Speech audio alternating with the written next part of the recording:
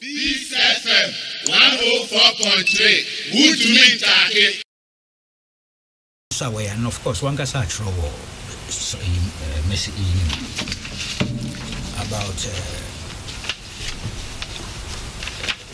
did somebody say the Ghanaian economy will collapse in a month?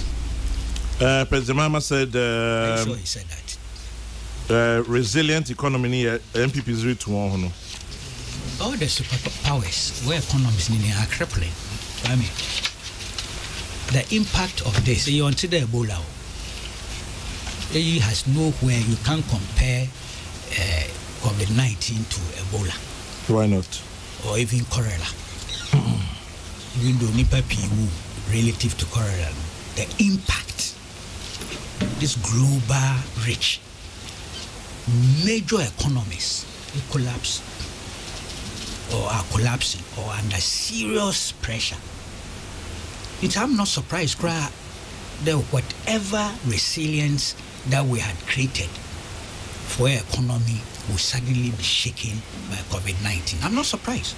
In fact, I would have been surprised if it didn't have that impact, especially considering its global repercussions and dimension. It's no brainer to say that, but if you say you are mocking it to that, then it worries me. Successive decline in Ghanaian economic fundamentals sent us to the IMF for policy credibility. It was under Mr. Mahama's watch. Mami? Yes. Doom so of bare 4 or 5 years created serious problems. Job losses, business collapsing left, right, center. Doom so Ebola, cholera, pneumonia, Boma, Wundru, COVID-19 impact. They are not comparable. So I'm not surprised that we are hugely challenged, and indeed, it might take us some 3-4 years to recover. From COVID? Yes, from its economic, social, human, psychological implications. I'm not surprised at all. In fact, we should brace ourselves for tough times.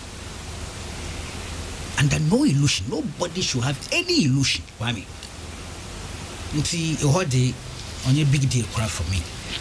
But Peace FM 104.3. Good to meet you.